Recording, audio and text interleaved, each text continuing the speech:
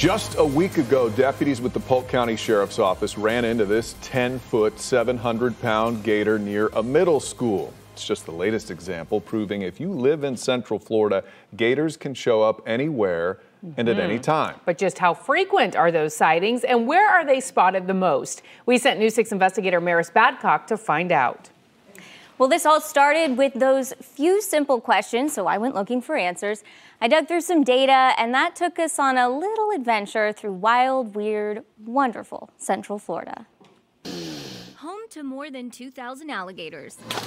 It's also, come here, buddy, fittingly, Florida's first theme park, Gatorland. Turnpike, come here. We met with Brandon Fisher. Oh, that's a good boy. A gator expert. Oh, I hear you. Buddy, here. Who still has all 10 fingers and toes. Come on, gators. Oh, woo! Despite his day job. Everybody thinks alligators, oh, mean, scary, but they're not going to eat people just to eat people. They're not going to eat your dogs and cats just to eat them. They get scared. They're very protective animals. Protective. There you go, big boy. And hungry. Once you hand feed a wild alligator, once you touch a wild alligator, that's it. You basically signed his death certificate. They get used to us very, very quickly. News 6 found at least once a day, on average, Florida alligators and human habitats collide. State data shows nearly 400 people reported alligators that were a little too close for comfort last year. Brevard County had the most calls statewide for troublesome gators. Orange County came in fourth. News 6 also found a 10-footer in DeBary, 6 gators together in St. Cloud, another at a school in Sanford, and at least 5 gators at public stores across the state.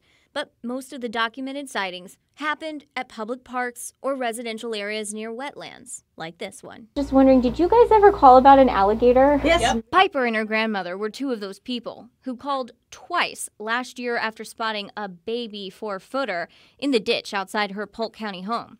There was a dude that came out here once and he seen it, but he went into the drains. When they called the second time, there's a house on the other side, and apparently they've been feeding him. They were told the drain ditch owner would have to report it. A call that could go to Mark Monez, a trapper who deals with nuisance gators in Polk County. This is where they said the gator was? Yeah, they wanted to get the gator removed before they did any work in here. It looks like the gator must have removed himself. Yeah. A false alarm, but we still got to meet these nuisance gators, caught earlier in the day. Definitely not happy. He was trying to get somebody's dog, and she was fearful that the dog was going to get taken. The largest he's ever caught? 13.6. That's bull gator status. And locally, these lakes have the largest populations of gators, larger than 9 feet. Lake Poinsett on the St. Johns River, Lake Kissimmee in Osceola County, and Lake Jessup in Seminole County. Lake Jessup actually used to be a dumping site for the trappers here in the state. Growing up, I always heard that you could take a stone and skip it on Lake Jessup and hit like 10 alligators. There's a lot of them there, I know that. So what about the lakes in your neighborhood?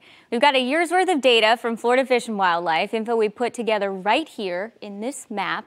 So you can see where gators have been sighted throughout the past year, and you can also see the size of the gator if you click on the individual dots.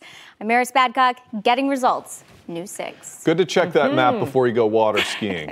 Yes, absolutely, Good absolutely. stuff. Thank you so much.